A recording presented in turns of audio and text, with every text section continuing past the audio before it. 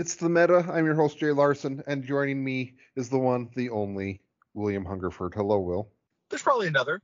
There's probably other William I Hungerfords out mean, there. that's okay. That's probably true, but there's only one William Hungerford in my heart. Aw, thank you, Jay. Hey, good to see you. Good to see you. We're on Skype. Good to talk to you. Likewise. Jay, agree. I have to ask real fast. Are you going to Adepticon? So, yes and no. Okay. I'm arriving in Go Chicago on Wednesday. I am hopefully taking you out to dinner on Wednesday night, and then I'm going Aw. to Tony Riccio's house on Thursday and avoiding the con the rest of the time and the shrines of Nurgle constructed therein. Okay. Well, I'm going to be at Adepticon. So I'm happy that at least I get to see.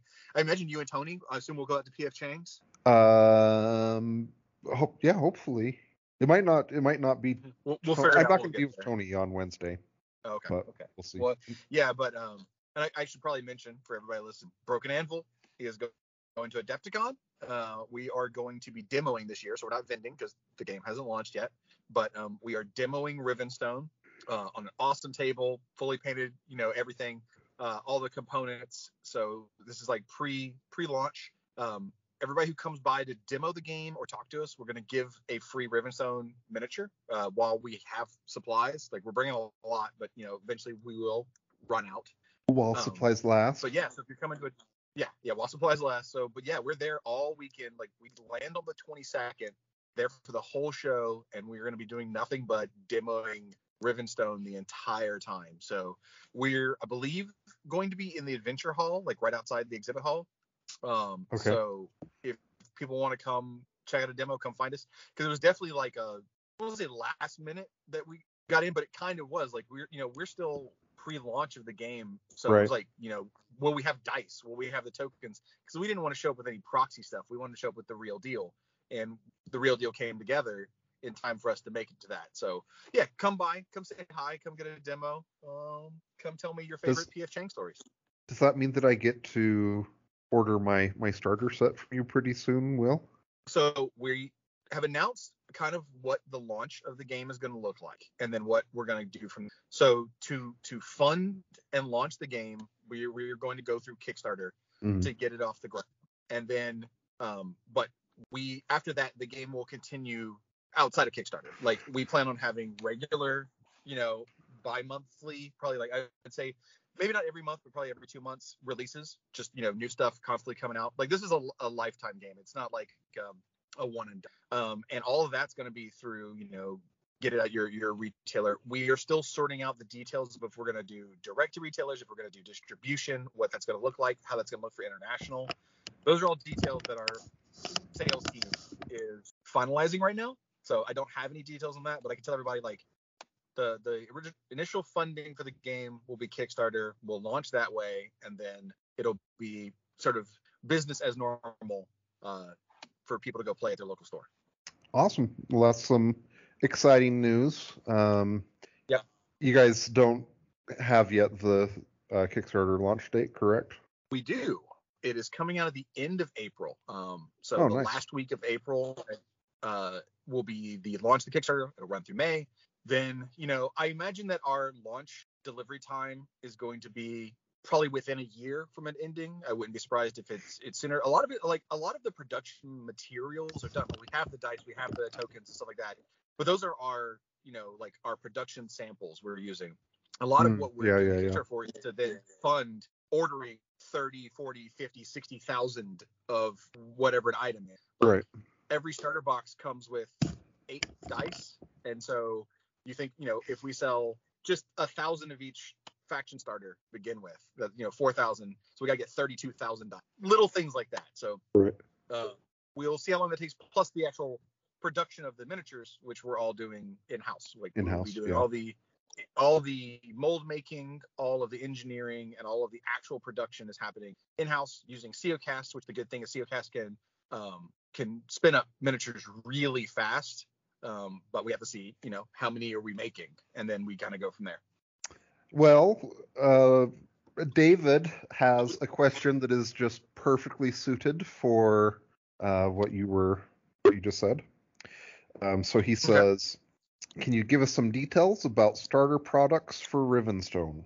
Yes. So I can't give you price just yet, though. I think the price, the entry to the game is going to be incredibly reasonable. I think when people see the amount of stuff that they're going to get for the price of the starter, and just in general, the price of a starter box, they're going to be very happy. It will not cost an arm and a leg to get into Rivenstone by any means. The starters that are going to exist, and there'll be 4 of them, are fully playable, like standard size army. That was something that was really important to us. Is you see some games where the starter product kind of lets you play like a version of the game, but not like really like what is the normal full size game. And so you're like, Yeah. oh, I buy a starter for $150 or $100, and then I need to spend another 300 or 400 to play at the level that everyone else in the store is playing. So every Rivenstone starter is like you could buy that, build it in the store, and then play. The 2 sizes of the game are 2 hero games and 3 hero games. A 2 hero game is 2 hero models, 3 groups of followers, and 1 barracks. A 3 hero game is 3 heroes, 4 groups of followers, and 1 barracks. So all of the starters are 2 hero starters. You get 2 heroes, you get 3 groups of followers, you get a barracks, you get Rivenstone deposit miniatures, rulebook, dice, tokens, everything you need to play. So we're big fans of that initial experience of just like, I buy my box, I'm good to go. There will not be a 2-player starter.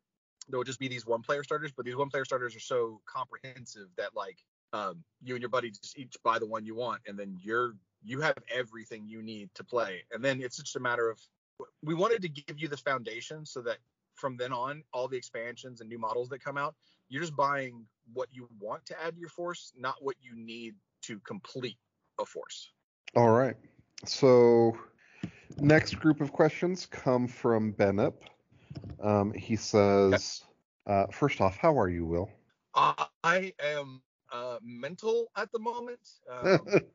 I've had construction going on at my house for the last 2. Well, I've had construction going on at my house since the beginning of the year, supposed to last through April. But for the last 2 weeks, they've had to have workers come inside to redo one of the walls. And I live in a condo, and this was a decision of like the association that owns all the condos. So I just sort of like found out this was happening. And so I've had to work from home for basically the last 2 weeks, letting people in and out of my house, which is fine.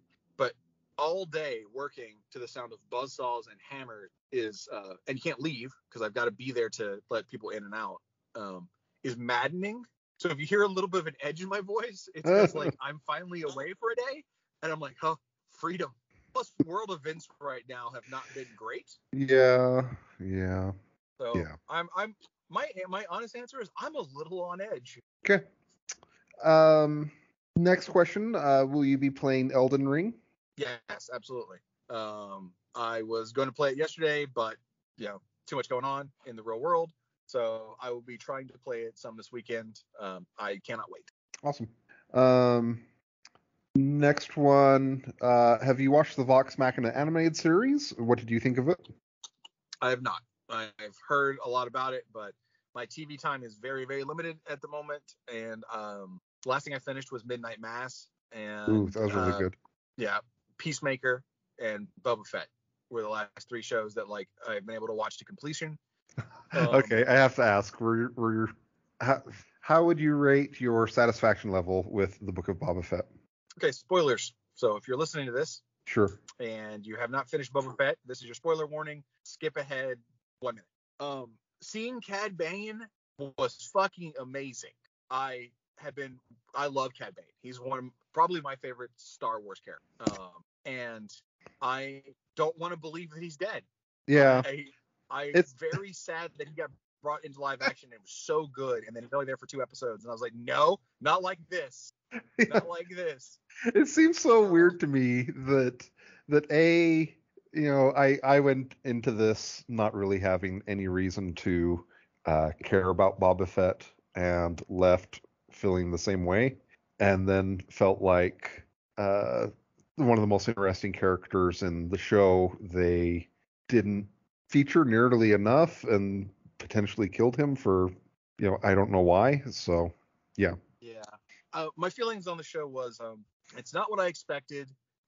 There were definitely a lot of parts of it I enjoyed, and then there were some parts of it I would say I did not enjoy as much. I mean, of the Disney Plus Star Wars shows, it's my least favorite, but it's still Star Wars, and it wasn't bad Star Wars to me. Like, there were parts I was kind of like, okay, this is a little slow, or I wish this had gone a little bit faster, or this plot was a little strange to me. But there was a lot of really good stuff. There's a lot of really awesome moments in the season. My opinion, most of them unfortunately did not have to do with Boba Fett.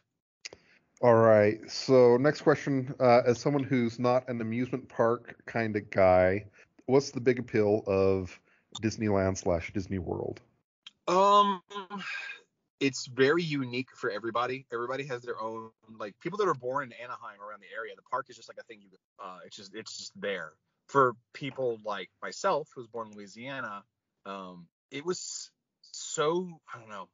I'm trying to figure out how to describe it. What is the appeal? Is that I'm a Disney fan. Like, I like Disney movies. I like Disney shows. I'm talking pre-Marvel, pre-Star Wars as well. Like Aladdin, Lion King, Winnie the Pooh. I enjoy that stuff. So going to a place that celebrates that, I enjoy.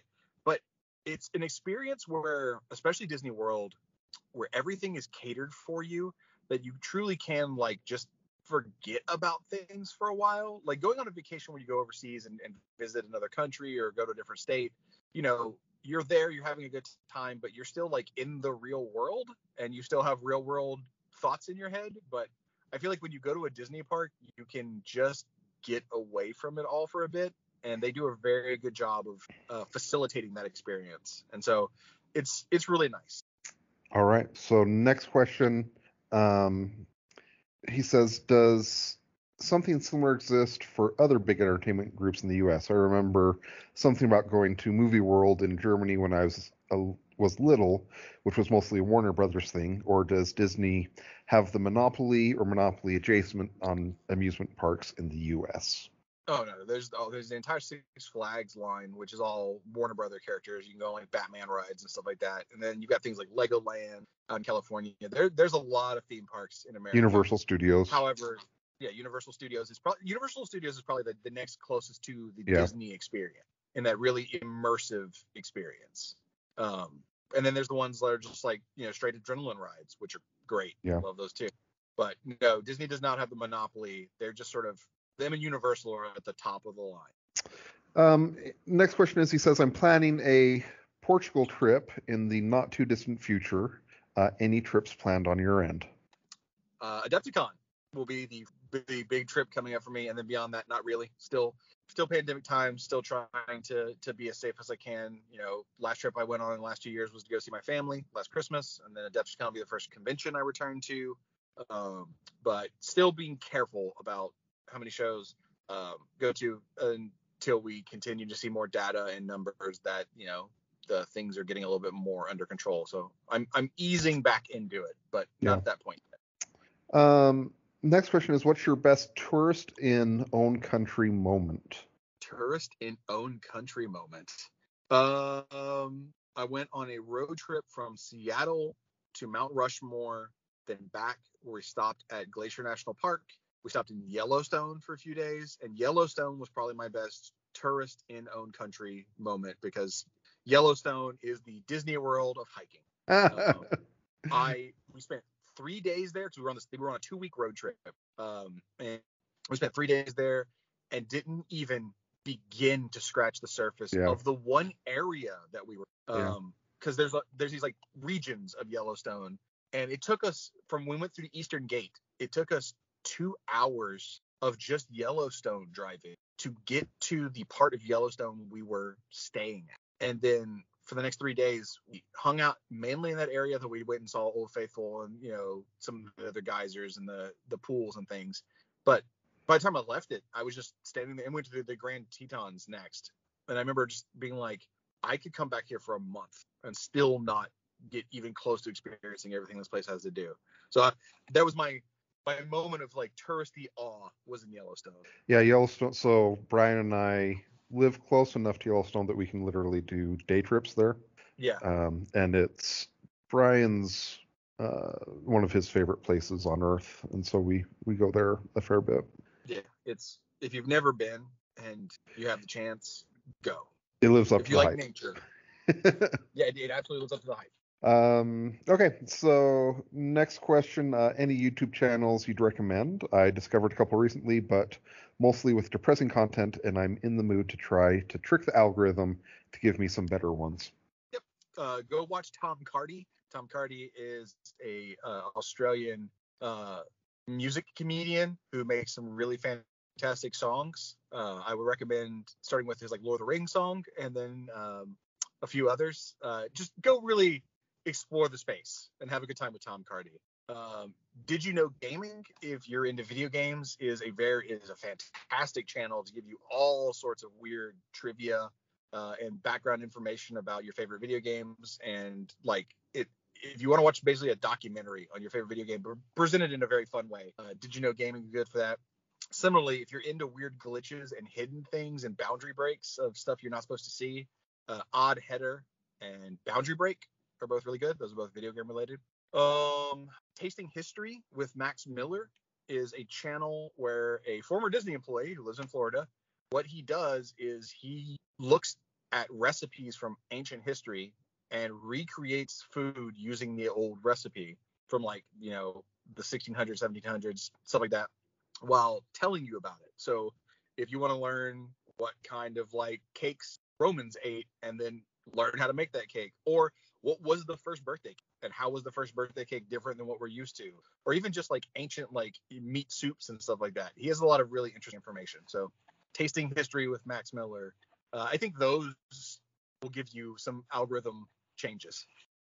One I'll throw out there is I watched Station 11 on HBO, which I recommend if you haven't watched that yet. But in that show, there's one of the character plays La Campanella by Leeds, and so I did a YouTube search because I wanted to watch some people playing that, and there is a YouTube channel called Rousseau that it is him playing a bunch of different songs, and anytime he hits a piano key, it lights near the keyboard something lights up basically, and it's anyways, the graphics on it are really cool, and especially on some of the really complex songs, you'll watch it and just be like, holy cow, how can humanity achieve this? Sure. Yeah, like I've watched those videos of people playing piano where it shows the when they press the key, there's like a bar lit up. Yes, that's what it is. Oh, okay, yeah, those are amazing. You're like, what? Okay, you watch like old like Beethoven and Mozart being played. You're like, okay, I guess yep, that's insane. And that was basically the listener questions for this month. Was there anything that you still had to go over, or any questions I should have asked you, Will? No. The main thing for everybody listening is just like, if you're coming to Adapticon, come say hi. It's gonna be really good to get to a convention again. Come say hi. Come talk to us about Ribbonstone. Even if you have time for a demo, come talk to us about the game. If we have a free mini, we'll give you one. If you have time for a demo, sit down with us. Like, let's play. Like, we want to play this game with as many people as we can. It's had some really, like, Oz and myself worked on it design-wise. Faye's been doing development. Like, it's a lot of people that you're probably familiar with, and we've made a game that I think is fantastic and a lot of fun to play and a lot of fun to collect. And then we just want to, like, show it to people. So if you have a chance, come check it out. Awesome. Well, Will, I'm excited to see you hopefully soonish in the real space. I'm excited to have changed with you, Jay. Heck yeah. All right. Well, thank you, sir, and have a good weekend. Yep. Right, bye. You as well.